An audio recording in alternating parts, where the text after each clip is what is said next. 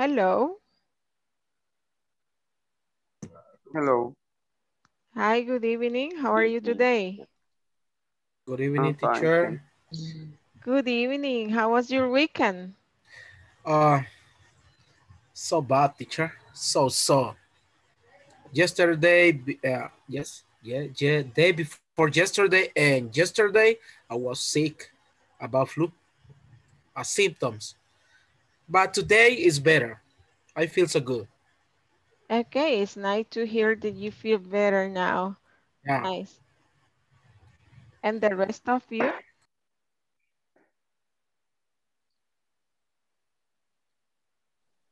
Nice teacher. ¿No le sacó carrera a la lluvia? No. No? You're No, okay now? yeah, teacher.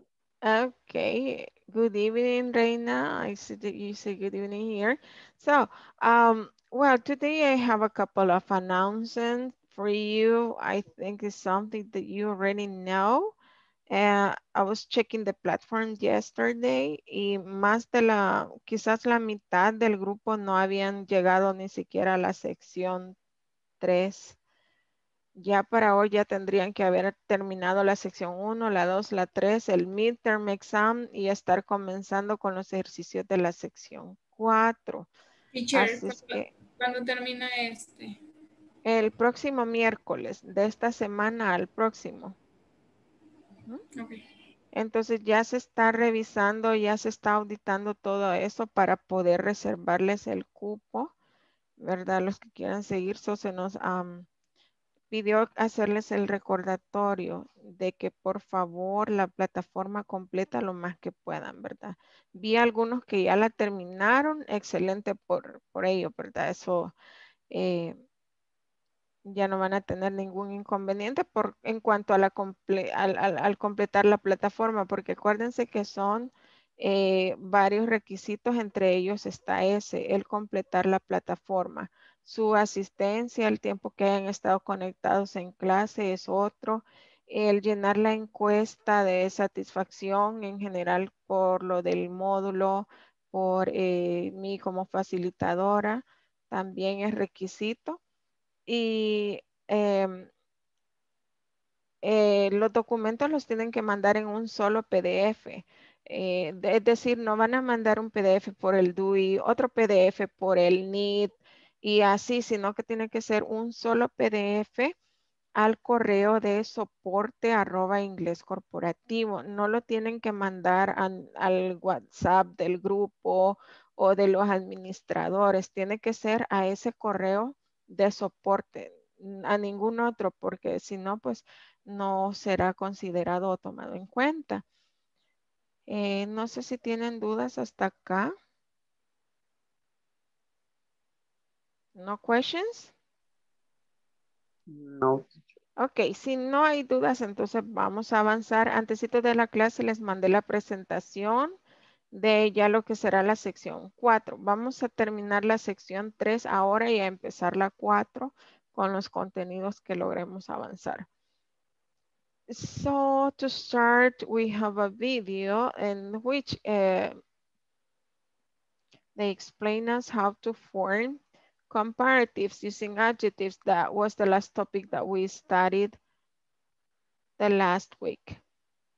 So we're gonna go there and watch that video, and then we're going to explain and exercise a little bit more on that.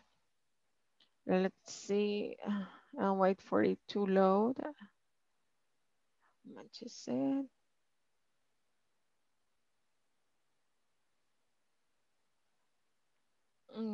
Sure is kind of slow. Okay.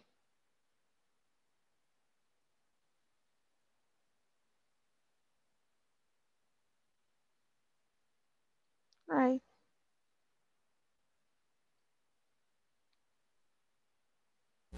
By the end of this lesson, you will be able to comprehend and use comparative adjectives. Hi everyone, as I told you last class, we will talk about how to express preferences in English as well as to compare. Let's see. Preferences. Comparisons with adjectives. Which one do you prefer? I prefer the leather one. Which one do you like better?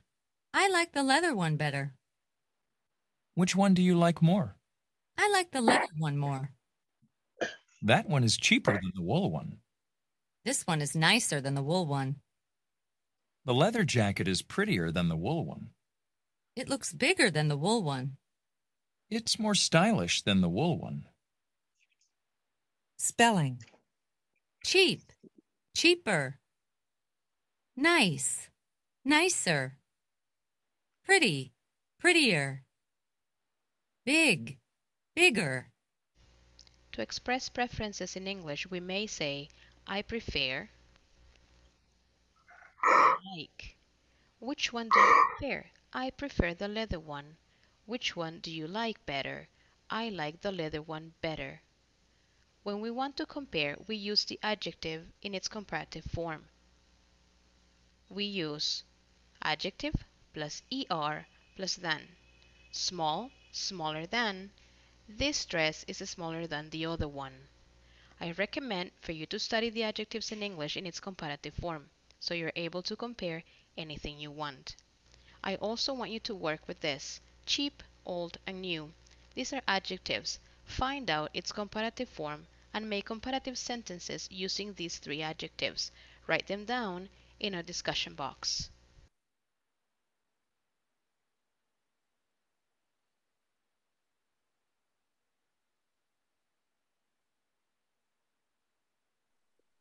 Okay, so what did you get from the video?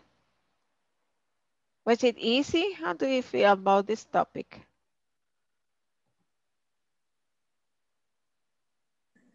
It's easy, teacher. It's easy? Yeah.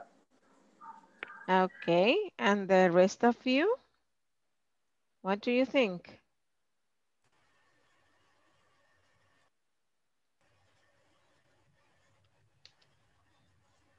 Okay. As it is easy, I think that you don't need extra explanations. Maybe when use another adjective with 2 or 3 syllables, it's different. Okay, so that might be like, okay, so in the presentation for this section, which is the number 3, I included a chart.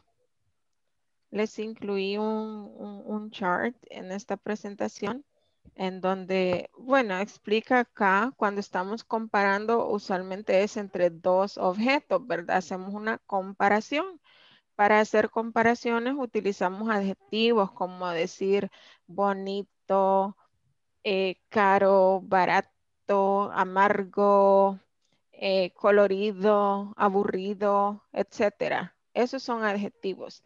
Los utilizamos para describir, para comparar en este caso. En la mayoría de casos, aquí el spelling solo tenemos como unos ejemplos. Ya les voy a explicar cómo funciona lo del spelling. Siempre que estamos haciendo comparatives, vamos a utilizar la palabra than después del adjetivo. Than, para decir más bonito que, prettier than, más estilizado que, more stylish than. ¿Y a qué obedece este spelling? Eso obedece al cartelito que les puse acá. Voy a hacerlo grande. Excellent. Ok. So, a la mayoría de adjetivos que son de una sílaba, le vamos a agregar ER o solamente la R. Luego del adjetivo siempre vamos a utilizar than. Acuérdense que en inglés las sílabas las contamos por la pronunciación, ¿verdad? ¿Cuántos sonidos escuchamos? Si pronunciamos cold, nice. Es un solo sonido, es una sílaba, cold, nice. El adjetivo cold le vamos a agregar ER y luego than para decir más frío que, colder than. Y tenemos ejemplos acá. In Canada, winter is colder than summer. ¿Ok? En Canadá siempre está haciendo frío, pero decimos en Canadá el invierno es más frío que el verano. Igual allá verano es frío, es más frío el invierno. So, ahí tenemos la comparación de las dos estaciones del año. Estamos diciendo que el invierno es más frío que el verano. Ahora, ¿qué pasa con el adjetivo nice? El adjetivo nice termina en E. Entonces ya no le vamos a agregar otra E, sino que solamente la R. Nicer than.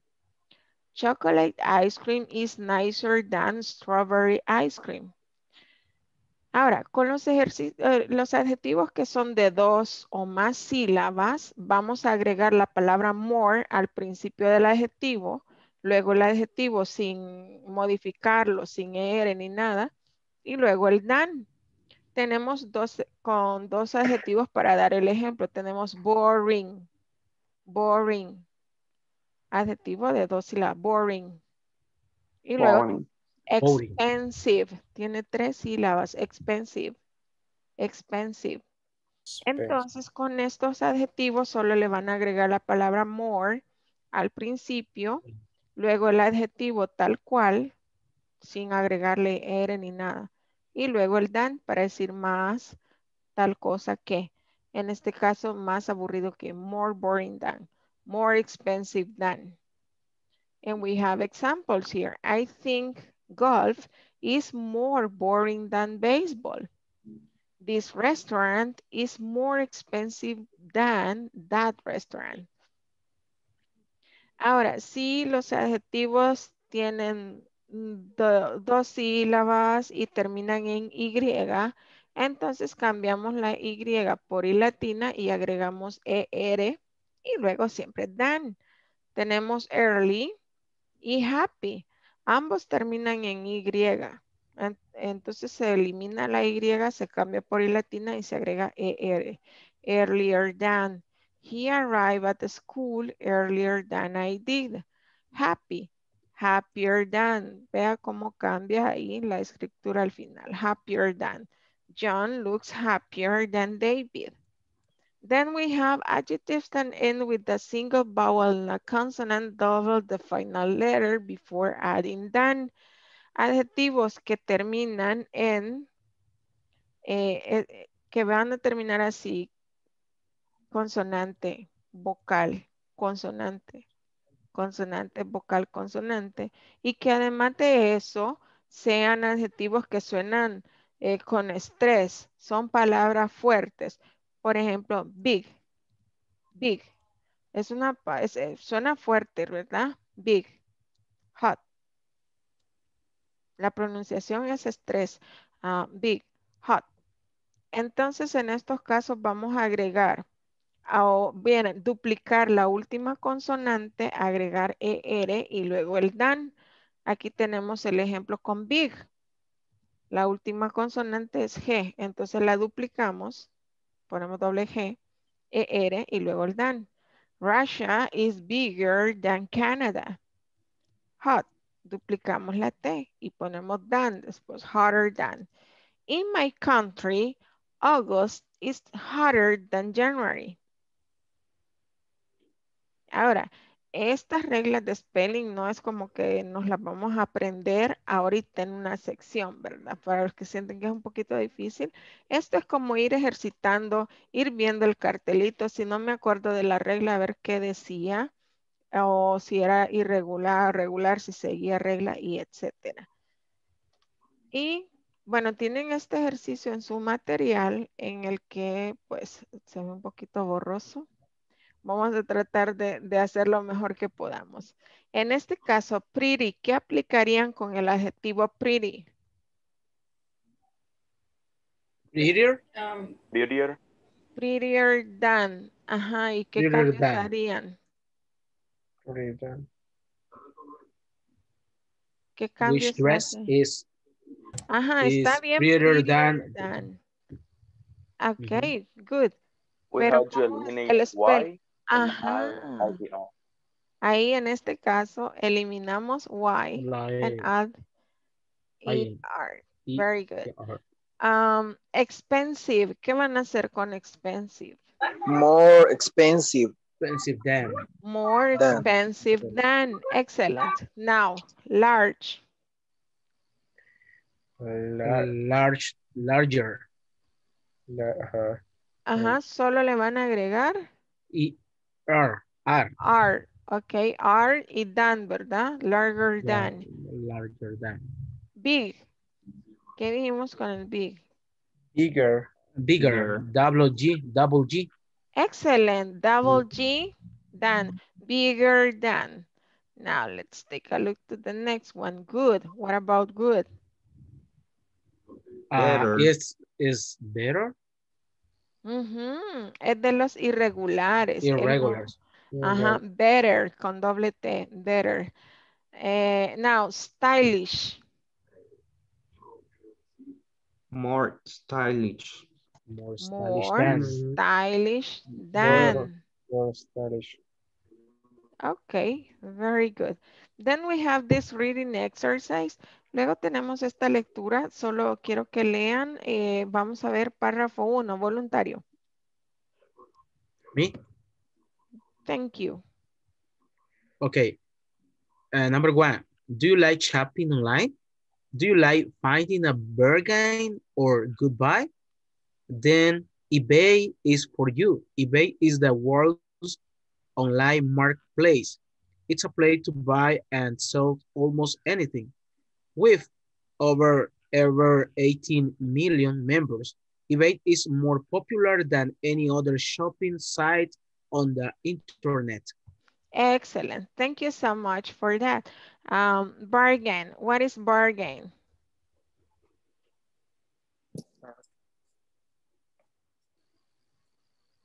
Como embargado. Product second hand, teacher? No, second hand is yeah, you can say used or second hand. A bargain tiene como noun, es como decir una ganga. It's a bargain. If you Okay. say como un nombre, this is a bargain, es una ganga. Ahora, como verbo, como acción, significa regatear. It's like when you go to the supermarket and you ask, how much are the tomatoes? And they said $5 per dollar. And you say, give me $6 for $1. So you're right. Bargain. Yes, esa la acción de regatear es bargain como acción. Y como noun es una ganga, una oferta. Cool. Thank you so much. Now, number 2. Volunteer to read the number 2. Paragraph 2. Okay, thank you. Ok, Reina, y luego el 3, escuché un mi masculino por ahí. Adán. Adán. Ok, Adán, you're going to read the number 3. Reina, Okay. number 2. Okay, teacher. People try the menus of different things of eBay. eBay website from cars to electronics to musical instruments, health shows indoors, member packs, and on the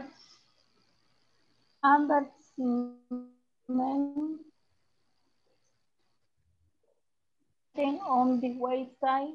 Other members buy other money for the item.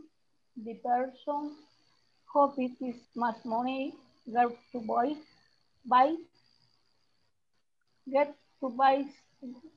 the item. Then the dealer 10% the item to the buyer. Okay, item. Very good. Thank you so much, Reina. Good. Questions about the vocabulary here? Sure. What is a member pass?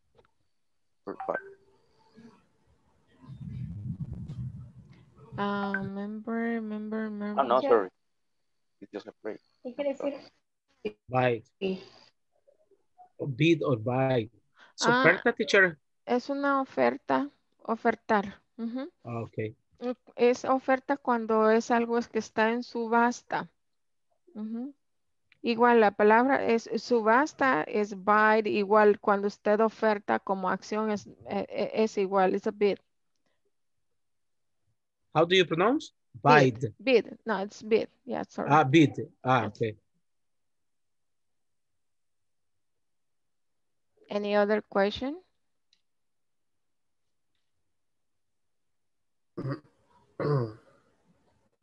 Okay, Adam, number 3, please. Okay, teacher.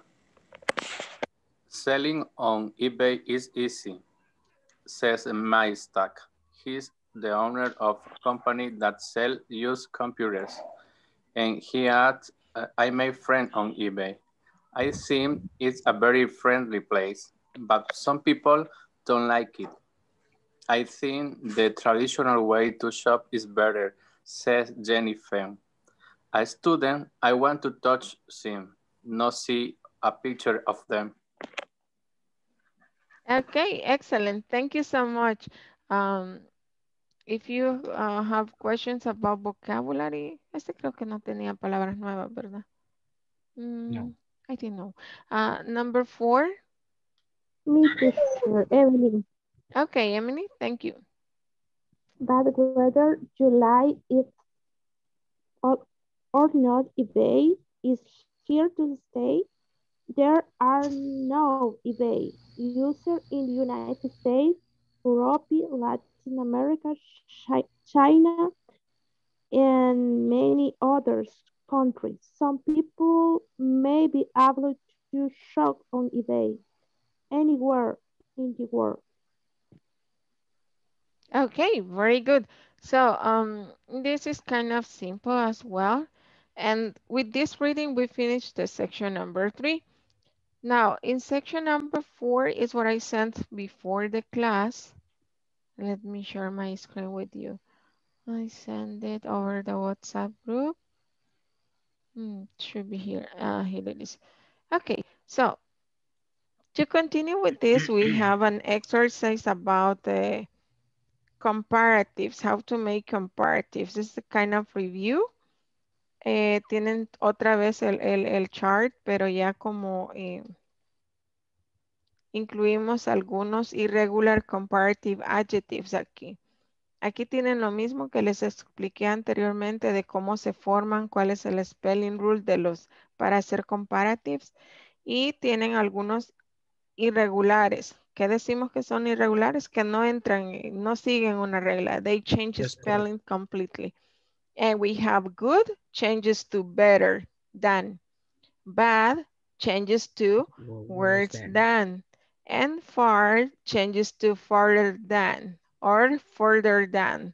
De las dos maneras, lo escriba como lo escriba, no, it doesn't make any difference. So it has these two ways of changing. Questions here? Okay, as no questions, you're going to develop this exercise. Fill in the blanks below to compare the sentences. Study the above boxes.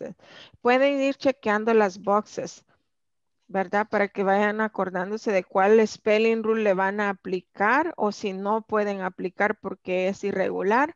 Acuérdense que vamos a usar el verbo to be antes de hacer los cambios con el adjetivo. For example, here tengo I y el adjetivo que me dan para hacer la comparación es tall. And my sentence is I am taller than my sister. What about number 2, Sarah? ¿Cómo quedaría esa? Sarah is busier than Mary. Ajá, very good. Sarah is busier than Mary. ¿Y cómo me quedaría el spelling aquí en busy? Change the Y for I-E-R. Excellent. Change it Y for I and add ER and then done. Sarah is busier than Mary. So I'll give you a couple of minutes so you to be able to write them. Write the answers in your notebook and then we're going to check. You can look at the chart in order to apply the rules.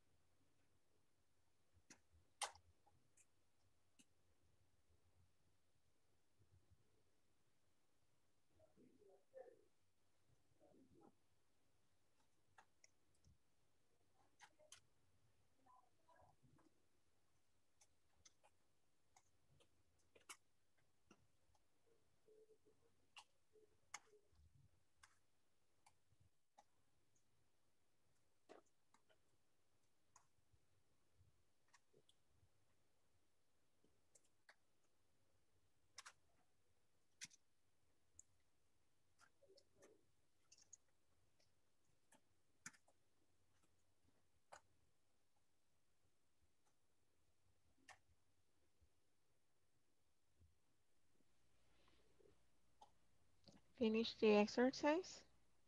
Not yet, teacher? Not yet. Okay, One moment, teacher, please. that's fine. Thank you.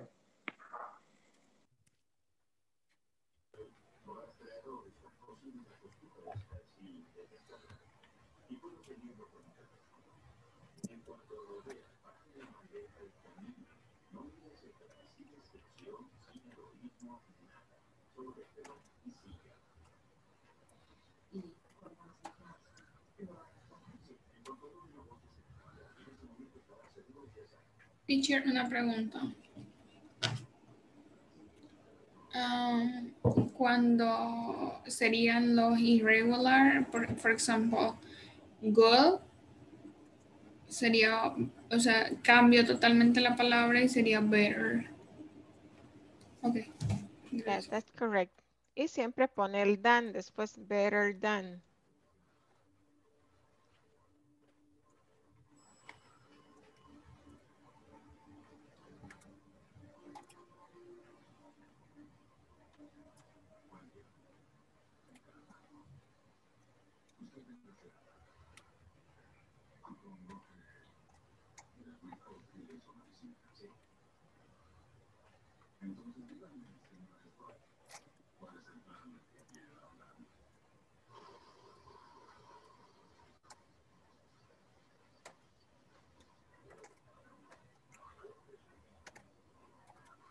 Finish. I finished, teacher.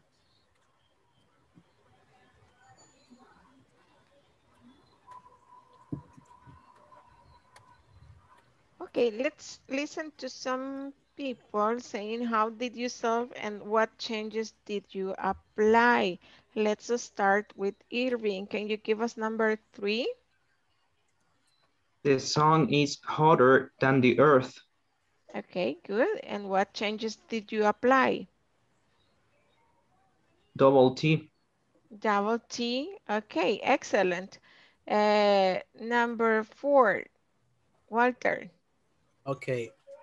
The earth is larger than the moon. The change is only at R. Excellent. Thank you so much. Alejandro, can you continue with number 5?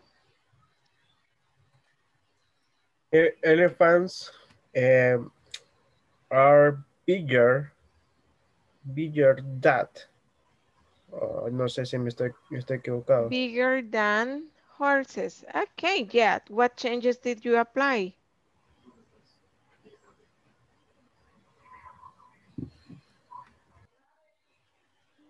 Okay, bigger with WG.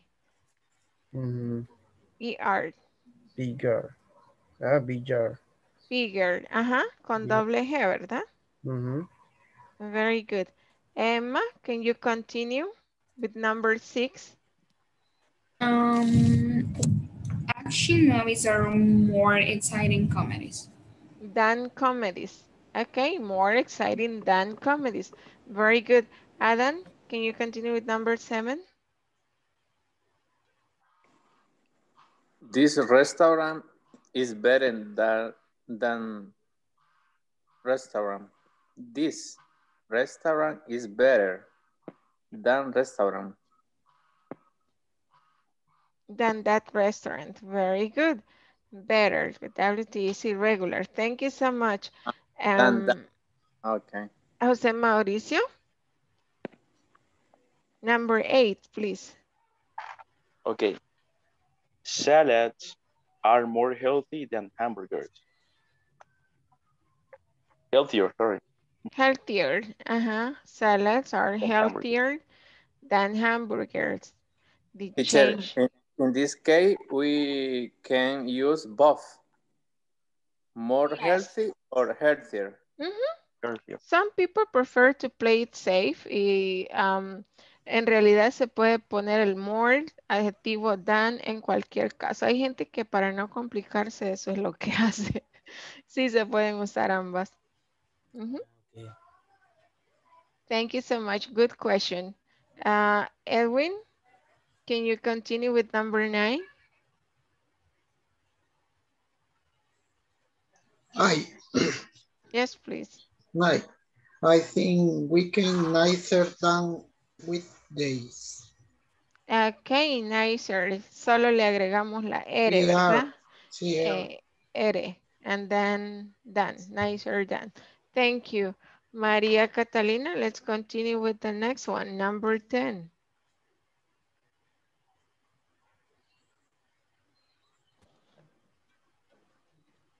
Lion is more dangerous than rabbits.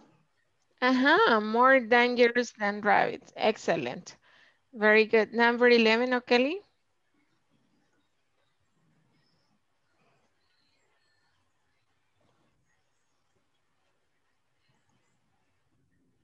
Hello, good evening. Can you hear me?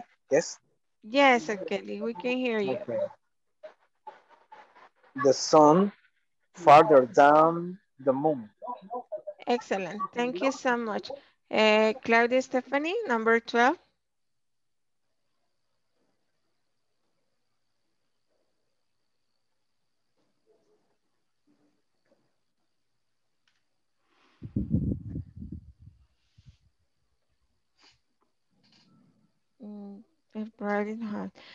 Oscar, can you help us with number 12?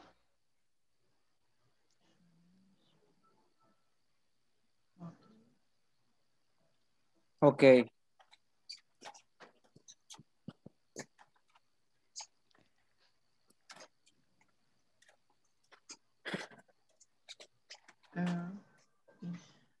¿Qué número me dijo? El 12, ¿verdad? Yes, please. That hotel is... no sé cómo se puede utilizar aquí, si solo se le agrega la es de los irregulares. bar, ¿verdad? Es irregular, cambia a worse. Worse. That hotel is worse than this hotel. Okay, let's continue. 13, Fatima.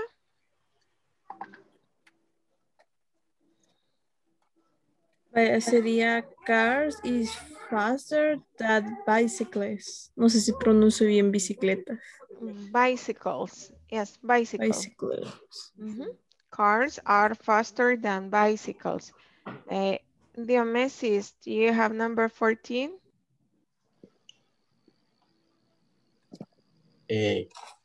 Comedy aren't funnier than action movie. Are funnier than action movies. Very good. And then last one. Let's see, Carlos. Number 15. I am more nervous than my friend. More nervous than my friend. Excellent job. Okay, so we will move to the next thing, that is the beginning of section number 4. And that begins with a conversation that we're going to listen in the video in a while. Just allow this to share. This is section 4.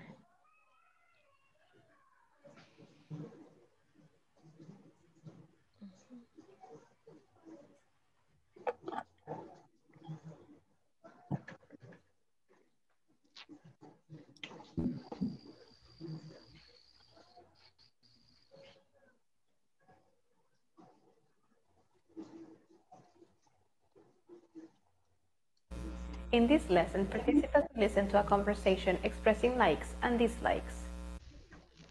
Welcome to our section 4. Do you like rap? To begin our class, I want you to pay close attention to the following conversation. Notice how they ask questions using do and how they answer. Again, this conversation introduces us to simple present. I really like pop music.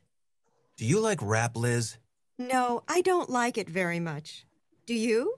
Yeah, I do. I'm a big fan of Eminem. I think I know him. Does he play the piano? The piano? No, he doesn't. He's a singer. Oh, I guess I don't know much about rap. So, what kind of music do you like? I really like pop music. Who's your favorite singer? Celine Dion. I love her voice. Do you like her? No, I don't. I don't like pop music very much.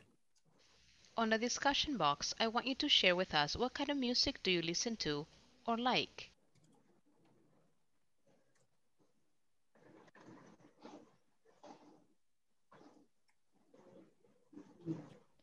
The vocabulary here is quite simple. So, and you have the conversation in this section.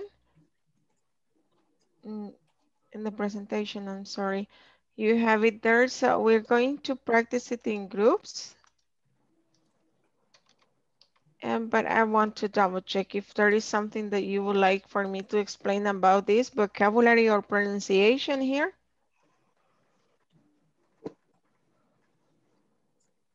Oh, teacher, una pregunta. Yes. Cuando dice, no, I don't like it, no dice, no, I don't like it very much. Do you? ¿Verdad que eso es conocido como los tag questions? Yes, that's correct. Ok. Esa era una pregunta que tenía. Yes. Is there any other question? Okay, so that means that you're ready to practice these conversations. I'm going to create the section room. So allow me one moment. Okay. Let's practice this conversation. There you have the pop-up message.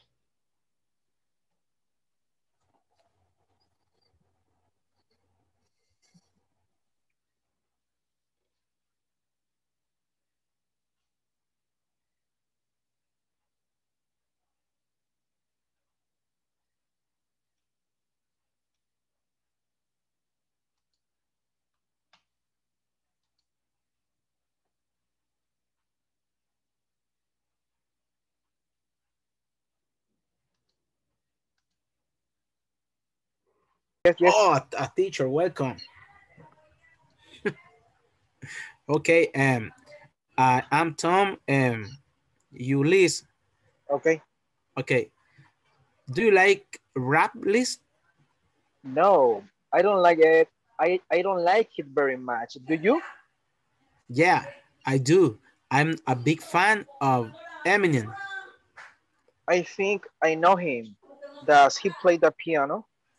The piano? No, he doesn't. He's singer.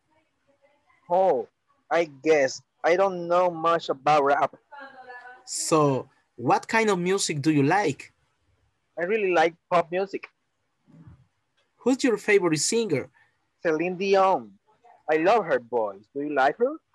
No, I don't. I don't like pop music very much. Okay.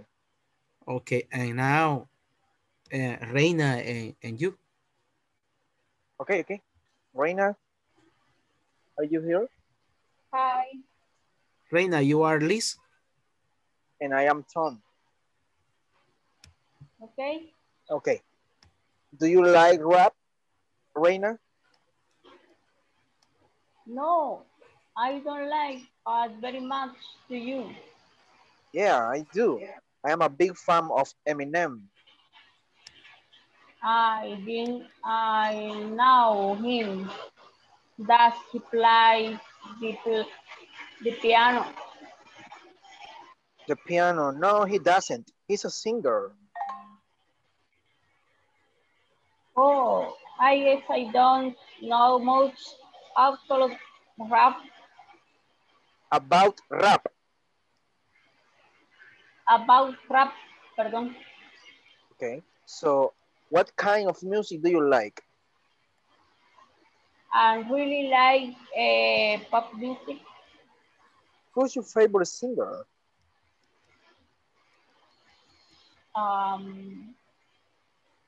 Aquí lo puedo cambiar. Yes. Oh, no. Porque me gusta la música de violín. Okay, don't have problem. No sé cómo decirlo. Violin. Violin, okay. Violin, I love I love her voice. Do you like her? No, I don't. I don't like violin music very much. Okay. Now, Okay. Reina, you are Tom, and I am Liz. You start. Okay. Do you like rap, Liz? No, I don't like it very much. Do you? Oh, yeah. I do. I am big fan of Eminem. I think I know him. Does he play the piano? The piano? No, he doesn't. He's a singer. Oh, I guess I don't know much about rap. So, what kind of music do you like? I really like pop music. What What's your favorite singer? Celine Dion. I love her voice. Do you like her? No, I don't. I don't like pop music very much. Okay. And now, teacher, again. Okay, the teacher with me. Excellent. Come on, teacher. Are you mute, teacher? Yes. Yes. Okay, who will start? Okay, I You start. Okay. Okay. Do you like rap, teacher? No, I don't like it very much. Do you? Yeah, I do. I am a big fan of Eminem. I think I don't know him. Does he play the piano? The piano? No, he doesn't. He's a singer. Oh, I guess I don't know much about rap. So, what kind of music do you like? I really like pop music. Who's your favorite singer? Celine Dion. I love her voice. Do you like her? No, I don't. I don't like pop music very much, but I am lying because I love Celine Dion too. Yes. Do you remember Titanic? Yes. Yeah. Yes. Teacher with Reinita. Okay, Reina. Now I start. Okay, teacher. Do you like rap, Reina? No, I don't like it very much. Do you? Yeah, I do. I'm a big fan of Eminem. I think I know him. Doesn't play the piano. The piano? No, he doesn't. He's a singer. Oh, I don't know much about rap. So what kind of music do you like? I really like pop music. Who's your favorite singer? Celine Dion. I love her voice. Do you like her? No, I don't. I don't like pop music very much. Like Okay. Thank you so much. You did an amazing job, guys. So if you Thank you, want, you can teacher. return to the main section. Thank you, teacher. Okay, bye. You're welcome. Algún día.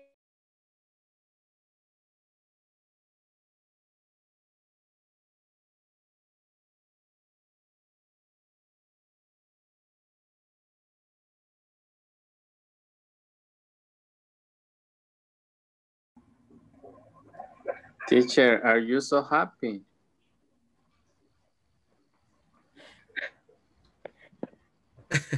Are you mute, teacher? I was looking for Reina. Estábamos practicando y de repente me salí de la sección y ya no escuché, pero dijo algo Reina, no le escuché bien. Perdón, Reinita, dígame. Que algún día voy a hablar como usted. Bien bonito se le oye el inglés. Thank you. We were practicing together. Yeah, sounds very good. Thank you so much. Miren, me daba pena, pero me consiguió trabajo pronunciar así. No me gustaba. Pero Ay, pero está bonito. me dijo el de reclutamiento una vez, mira, para esa cuenta habla fresa, me dijo yo, ok, I will practice. It's easier for me. It's for me. No, sí, ayuda. Entonces hay que tratar y es como que ellos son bien expresivos, bien, oh, well, entonces se aprende, ya después uno lo agarra así como que normal, se quita la pena. Está bueno, está bueno. Thank you. So I'm going to check attendance before I forget it because I have the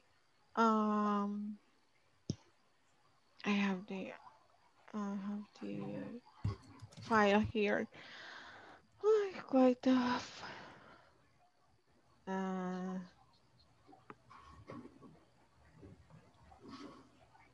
Me fijé que, bueno, practicaron bastante en ese grupo y cada vez que lo practicaban lo hacían mejor. Así que también es mucha práctica, mucha práctica. En la universidad nos hacían como hacer dramas con obras y cosas así, entonces la práctica ayuda bastante.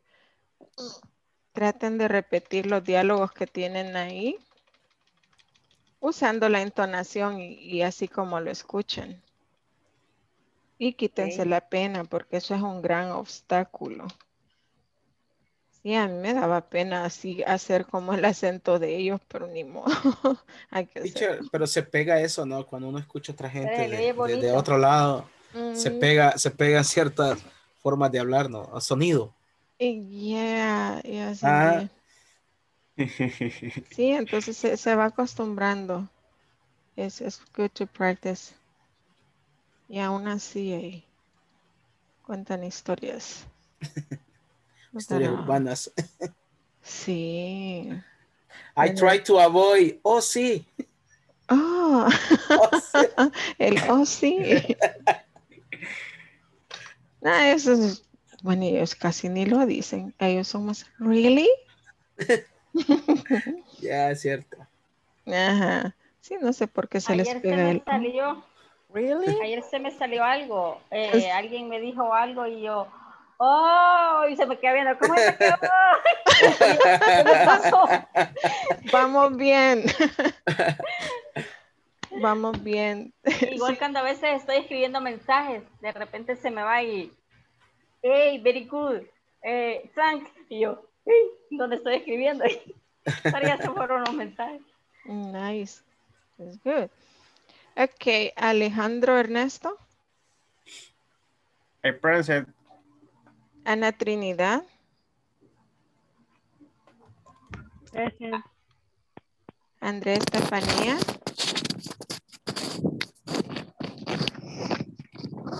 Andrea Estefanía.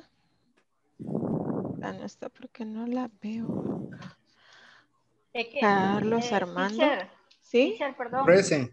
En el grupo están escribiendo, no sé cuántos son los que se salieron, pero hay varios mensajes.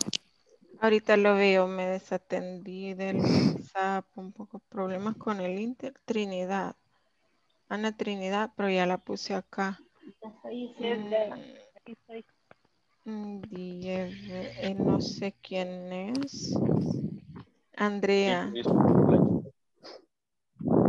Ah, pues sí, Andrea escribió, pero ya está ahí. Y Dinora. Dinora. Ok.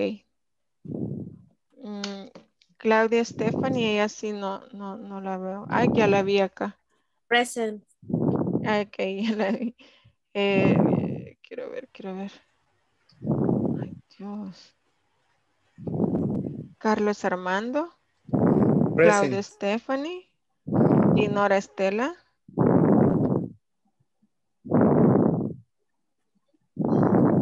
¿Quién anda corriendo? Se cansó por ahí. ¿Quién viene de... Está cansado, Está preocupado, mataron la gallina. Diamesistito.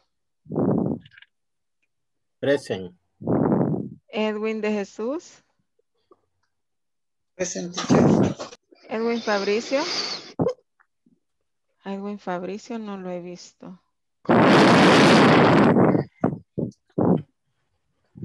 no está ahora.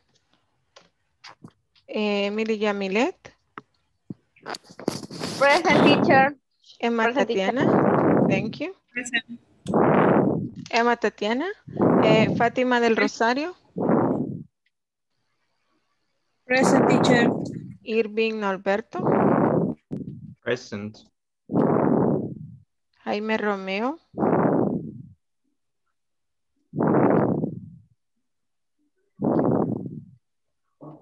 Qué feo se oye ese volante. Sí, yo creo que se durmió alguien. Espérenme.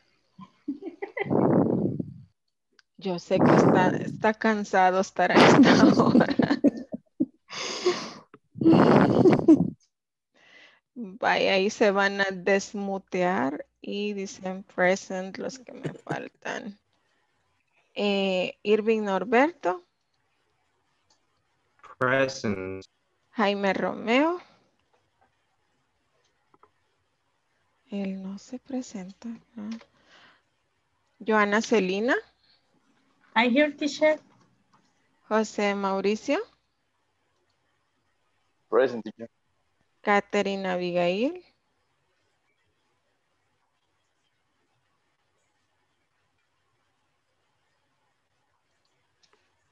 Ok. María Catalina. María Catalina. Ahí la veo conectada. Milton Adán. Ok, thank you, María. Milton Adán. Present, teacher. Thank you. Norma Evelyn. Present, teacher. Kelly de Jesús. Oscar David. Present, teacher. I'm here. Ismael Antonio. Here, teacher. Reina Carolina. Present, teacher. Rosa Guadalupe. Present, teacher. El muchacho respira fuerte. Saraí.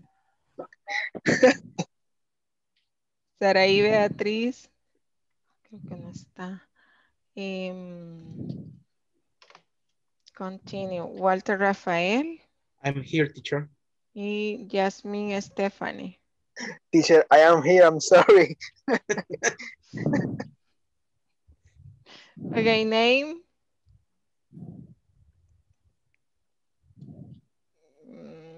¿Quién era el que dijo I am here?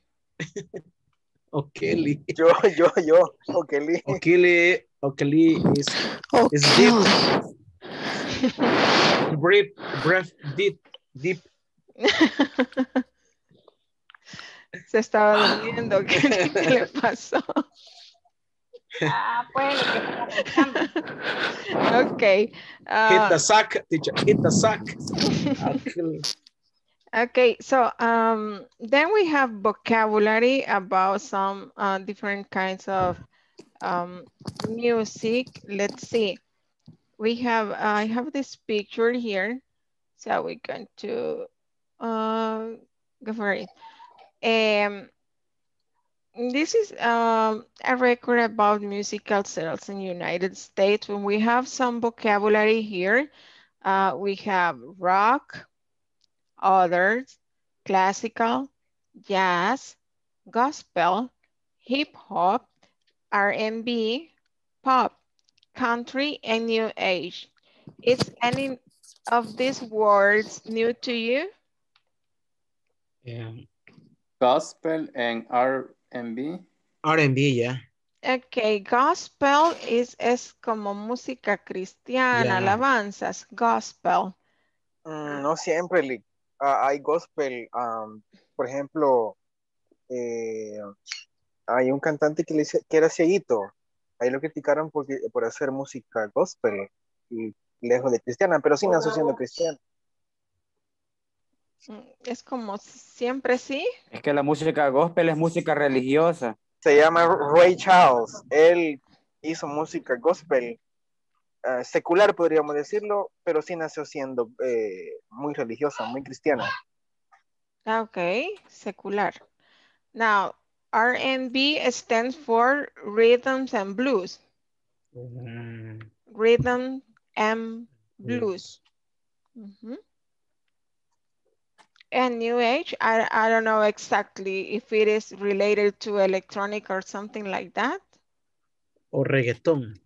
Reggaetón también. Yeah, reggaetón, electrónica. Okay, so ¿Bachata? you can add bachatas. What other can you add here? Tango. Salsa. Salsa, okay, that's another kind of Cumbia. music. Bachata. Okay. Balada. Rancheras. Uh-huh. Música de banda. The original reggae also. Reggae. Etc. So this is vocabulary. Basically, this is like a review of the simple present. Es como un repaso del presente simple hablando sobre música. Entonces esto sí va a ser un poco rápido. Vamos a terminar la sección 4 el miércoles y el jueves empezamos con las 5. Si hay algún tema que quieran que repasemos, me lo hacen saber para ir preparando el repaso.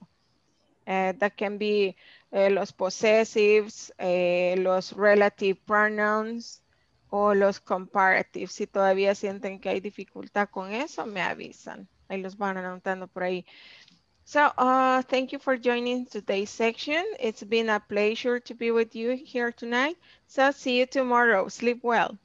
Thank you, teacher. See you tomorrow. Bye, everybody. Take care. Bye. Good night. Good night. Good night. I see you. Good night, everybody. Good night. Thank you, teacher. Good night. You're welcome. Bye.